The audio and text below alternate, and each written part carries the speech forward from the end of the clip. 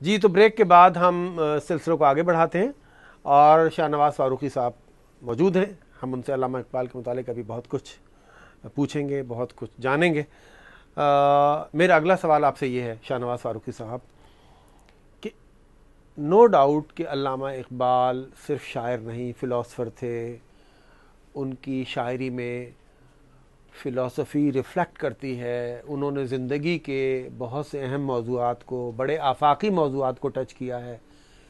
لیکن آپ سمجھتے نہیں ہیں کہ ایک مربوط فلاسفی اور ایک غیر مربوط فلاسفی جس کا کہیں کہیں شاعری میں ذکر آ جائے, تو آپ سمجھتے ہیں کہ یہ اس کا زندگی میں وہ امپیکٹ ہو سکتا ہے جو کسی مربوط فلاسفی کا ہوتا ہے؟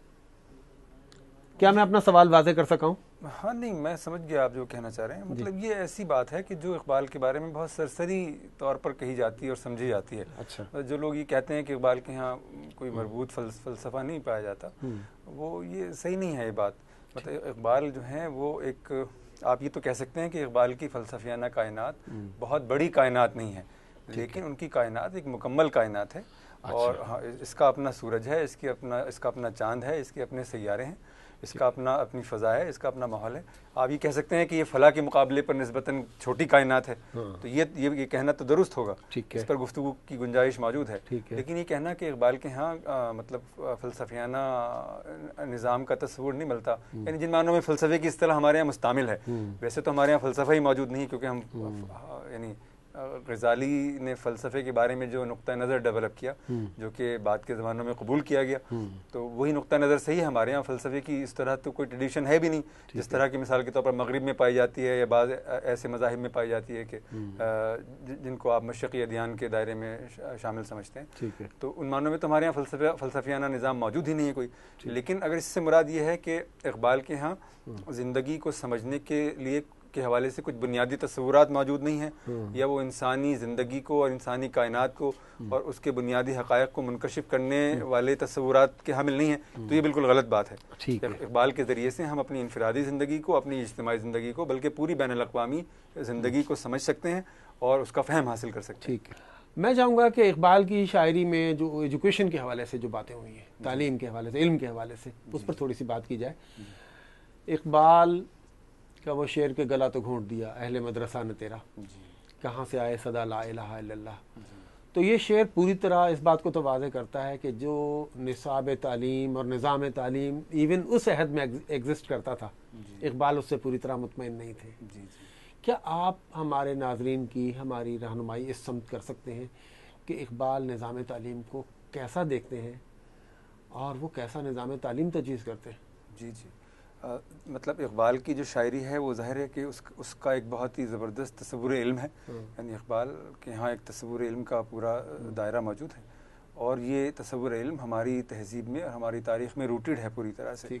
اور ہمارا تصور علم جو ہے وہ یہ ہے کہ مطلب ہم سمجھتے یہ ہیں کہ علم کے 3 بڑے مقاصد ہیں. نمبر 1 یہ کہ علم کو ایسا ہونا چاہیے کہ وہ انسان کو عارف باللہ بنائے. یعنی یہ ہماری تہذیب کا منتہا ہے کہ ہمارا معاشرہ اور ہماری تہذیب وہ انسان پیدا کرے کہ جن کو ہم عارف باللہ کے دائرے میں شمار کرتے ہیں. یہ اعلیٰ ترین سطح ہے. اس کا سبب یہ ہے کہ ہماری زندگی کی واحد حقیقت اللہ تعالیٰ کا ہونا ہے. اس کے ہونے سے ہی ہم موجود ہیں, اسی کے ہونے سے پوری کائنات موجود ہے, اس کی پوری معنویت موجود ہے. تو اگر ہم خدا کو اپنی زندگی سے نکال دیں تو یہ پوری کائنات اور یہ پوری زندگی منہ کے بل گر پڑتی ہے. اس لیے خدا کو جاننا اور اس کا عارف ہونا سب سے بڑی صفت ہے انسان کی, اور اسی سے اس کی جو بشریت ہے اور اس کی جو فضیلت ہے وہ باقی تمام مخلوقات کے اوپر ثابت ہوتی ہے. ٹھیک ہے, ایک زاویہ اس کا یہ ہے. دوسرا زاویہ اس کا یہ ہے کہ ہمارے علم کو ایک بہتر انسان پیدا کرنے والا علم ہونا چاہیے, ایک بہتر مسلمان پیدا کرنے والا علم ہونا چاہیے. یعنی علم جو ہے وہ انسان سازی کا ایک کارخانہ ہے. ہمارے جو اسکول ہیں, ہمارے جو مدارس ہیں, یہ انسان سازی کے کارخانے ہیں. تو یہاں سے ایک بہتر انسان جو ہے وہ نکلنا چاہیے. یہ دوسرا ہماری تعلیم کا دوسرا ہدف ہے. تیسرا ہدف اس کا یہ ہے کہ اللہ تعالیٰ نے انسان کو جو تخلیقی فیکلٹی دی ہے, جو تخلیقی صلاحیتیں دی ہیں بے پناہ, ہمارے علم کو ایسا ہونا چاہیے کہ وہ انسان کی ان تمام تخلیقی قوتوں کو بیدار کرے, ان کو متحرک کرے اور انسانیت کی وسیع تر فلاح کے لیے بروئے کار لائے. یہ تیسرا ہدف ہے. بدقسمتی ہماری کیا ہو گئی ہے کہ مطلب انگریزوں کی آمد کے بعد سے، بر صغیر کے کانٹیکسٹ میں بات کر رہا ہوں، بر صغیر میں انگریزوں کی آمد کے بعد سے ہمارے جو علم کے 3 بڑے مقاصد تھے یہ تو بالکل غائب ہو گئے. بلکہ اس سچویشن میں تو اقبال کا وہ شعر بڑا فٹ ہوتا ہے کہ اور یہ اہل کلیسا کا نظام تعلیم ہے نا، ایک سازش ہے فقط دین و مروت کے خلاف. جی بالکل. ہوا کیا مطلب ہدف کیا سامنے آیا؟ ہدف یہ سامنے آیا کہ تعلیم حاصل کرو تاکہ بہتر روزگار حاصل کر سکو. بھائی یہ پوری اسلامی تاریخ کے اندر یہ ہدف کہیں موجود ہی نہیں ہے. اچھا اب آپ کہہ رہے ہیں کہ دنیا بہت تبدیل ہو گئی ہے، بہت بدل گئی ہے، اور اس ہدف کو بھی تعلیم کے دائرے میں یا اس کے مقاصد میں شامل کرنا پڑے گا. تو چلیے اس کو توان و کرنا اگر ہم مان ہی لیتے ہیں تو ہمیں پھر یہ کہنا چاہیے کہ ہماری تعلیم کے 4 بڑے مقاصد ہیں. نمبر 1 یہ کہ اس کو عارف باللہ بنائے، نمبر 2 یہ کہ بہتر انسان بنائے، نمبر 3 اس کو تخلیقی انسان میں کنورٹ کرے، اور چوتھا یہ کہ اس کو اچھا روزگار فراہم کرے. یہ کہنا چاہیے اگر یہ کہنا ہی ہے شامل کرنا ہے. تو اقبال کی شاعری کو جب ہم پڑھتے ہیں تو ہمارے سامنے یہ جو 3 بڑے اہداف ہیں علم کے وہ ہمارے سامنے آتے ہیں.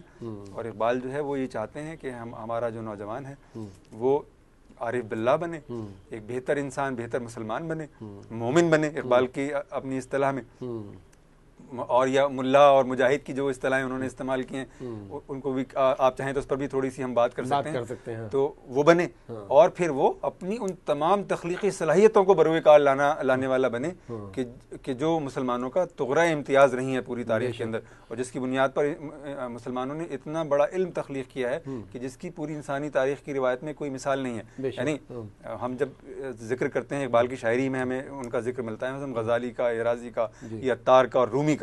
تو جب ہم ان کا ذکر کرتے ہیں تو اس کا مطلب یہ ہے کہ ہم ایسی شخصیتوں کا ذکر کر رہے ہیں کہ پوری انسانی تاریخ میں جن کی کوئی مثال نہیں ہے. یعنی غزالی کے بارے میں یہ بہت معروف بات ہے کہ غزالی کے ایک کنٹمپرری نے، ان کے ایک معاصر نے رسول اکرم صلی اللہ علیہ وسلم کو خواب میں دیکھا، اور دیکھا کہ آپ حضرت موسیٰ اور حضرت عیسیٰ علیہ السلام کے ساتھ تشریف فرما ہیں اور غزالی بھی وہاں موجود ہیں.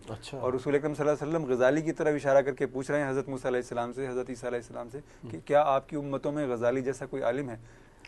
اور وہ کہہ رہے ہیں کہ ہماری امتوں میں غزالی جیسا کوئی عالم نہیں ہے. یعنی یہ غزالی کی شان ہے.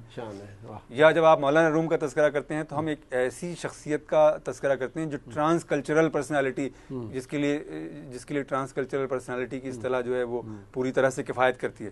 ایک ایسی شخصیت جو پوری انسانی تہذیب کے اوپر چھائی ہوئی ہے اور اس کا فہم اور اس کا ادراک وہ رکھتی ہے. اچھا رومی کے اثرات تو ہمیں اقبال کی شاعری پہ بھی بہت نظر آتے ہیں. جی وہ تو اپنا شاگرد کہتے ہیں رومی کا. انہوں نے کہا ہے کہ رومی تو اتنے بڑے آدمی ہیں، انہوں نے کہا ہے کہ رومی اتنے بڑے آدمی ہیں کہ وہ ایک سمندر کی طرح ہے، اور مجھے محسوس ہوتا ہے کہ میں اس سمندر کے کنارے پڑا ہوا ایک کوزہ ہوں. یہ اقبال نے کہا ہے. ابھی آپ تھوڑی دیر پہلے فرما رہے تھے، نوجوانوں کی بات کر رہے تھے. میں محسوس کرتا ہوں کہ اقبال کی شاعری میں جا بجا نوجوانوں کو بہت فوکس کیا گیا ہے. محبت مجھے ان جوانوں سے ہے، ستاروں پہ جو ڈالتے ہیں کمن. اس سے پہلے بھی میری نور بصیرت عام کر دے، وہ جو آپ نے پتہ پڑھا تھا، وہ بھی نوجوانوں کے حوالے سے. یہ تیری وہ کیا ہے، جوانی رہے بے داغ. مجھے اب وہ پورے شعر بازوا یاد نہیں آتے. کبھی اے نوجوان مسلم تدبر بھی کیا تو نے، وہ کیا گردوں تھا تو جس کا ہے ٹوٹا ہوا تارا. واہ واہ واہ. تو آپ نے یہ دیکھا کہ نوجوانوں کو وہ کتنا فوکس کرتے ہیں، وہ اپنی ساری امیدیں ان سے باندھتے ہیں، اور وہ سمجھتے ہیں کہ اگر اس عمر میں یا عمر کی اس سٹیج پر اگر وہ ایک آئیڈیل نوجوان بن جاتے ہیں جو تو پہلے تو یہ بتائیں کہ ان کا آئیڈیل نوجوان ہے کیا؟ مومن ہے. وہ تو مومن ہے، وہ مومن بنانا چاہتے ہیں. ٹھیک ہے، ہر نوجوان کو مومن بنتا ہوا دیکھنا چاہتے ہیں. مطلب یہ ان کا آئیڈیل ہے.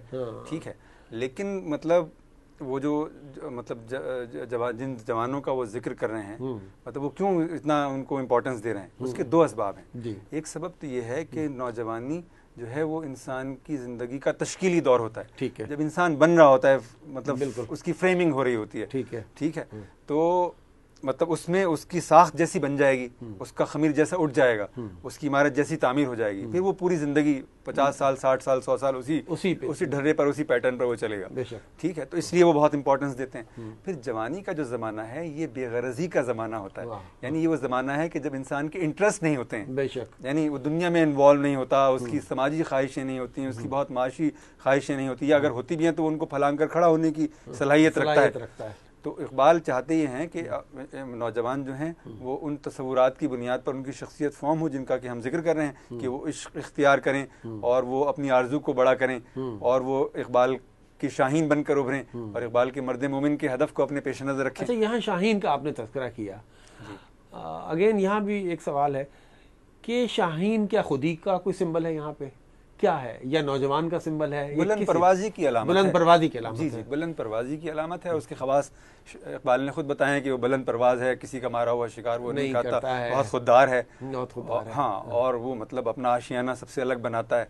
تو یہ اس کی، وہ چاہتے ہیں کہ یہ اوصاف ہمارے نوجوانوں کے اندر بھی پیدا ہوں. ٹھیک ہے. مطلب ان کی جو ڈیپینڈنس ہے اصل میں اس کا سارا، یہ ساری باتیں کانٹیکچوئل ہیں، یعنی ایک تناظر میں یہ کی گئی ہیں. ظاہر ہے کہ آپ جانتے ہیں کہ انگریزوں کا غلبہ اور تسلط جو تھا وہ ہو چکا تھا، اور ہمارے جو قلوب اور اذہان تھے وہ ان کی تہذیب سے پوری طرح سے متاثر ہو چکے تھے، اور ہم اپنی خودی کھو رہے تھے. انفرادی خودی بھی ہم نے کھو دی تھی اور اجتماعی خودی بھی ہم نے کھو دی تھی. اور اس کا اندازہ اگر آپ کو کرنا ہو تو سر سید کی فکر سے رجوع کرنا چاہیے کہ وہ کس طرح کی دنیا اور کس طرح کے انسان اور کس طرح کے نوجوان تخلیق کرنا چاہ رہے تھے. ٹھیک ہے. تو ظاہر ہے کہ اقبال جو تھے وہ اس پورے آن سلاٹ کو سمجھتے تھے، اس کی معنویت کو سمجھتے تھے، اور وہ جانتے تھے کہ یہ جو لمس ہے مغربی تہذیب کا، یہ ہمیں کس طرح سے متغیر کر سکتا ہے، کس طرح اندر سے ڈسٹارٹ کر سکتا ہے، اور ہمارے سیلف کو کتنا ڈسٹرائے کر سکتا ہے. چنانچہ وہ اپنی شاعری کو ایک تلوار اور ایک ڈھال کی طرح سے استعمال کرتے ہیں. وہ چاہتے ہیں کہ ان کی شاعری ہمارے نوجوانوں کے لیے اور پوری امت مسلمہ کے لیے اس میدان کارزار میں ایک طرف تلوار بن جائے جس سے کہ وہ حملہ کریں، اور دوسری طرف یہ ڈھال بن جائے جس سے کہ وہ حملے کو روکیں. یعنی ان کی جو شاعری ہے وہ مبارزت کی شاعری ہے، وہ میدان کارزار میں کھڑے ہو کر کلام کرنے والے انسان کی شاعری ہے. وہ کسی گوشۂ گمنامی کے اندر پڑے ہوئے انسان کی شاعری نہیں ہے. تو وہ نوجوانوں کو جو ہے وہ اس کانٹیکس میں فوکس کرتے ہیں، اور شاہین اسی اعتبار سے ان کی شاعری میں سمبلائز ہوتا ہے. ٹھیک ہے. اچھا شاہنواز صاحب، ابھی تو بہت سے سوال ذہنوں میں ہیں، اور ابھی تشنگی بھی ہے، بہت کچھ آپ سے جاننا ہے، لیکن ہم چھوٹا سا بریک لیں گے، اور بریک کے بعد پھر اس سلسلے کو جہاں سے ہم نے چھوڑا وہیں سے کنٹینیو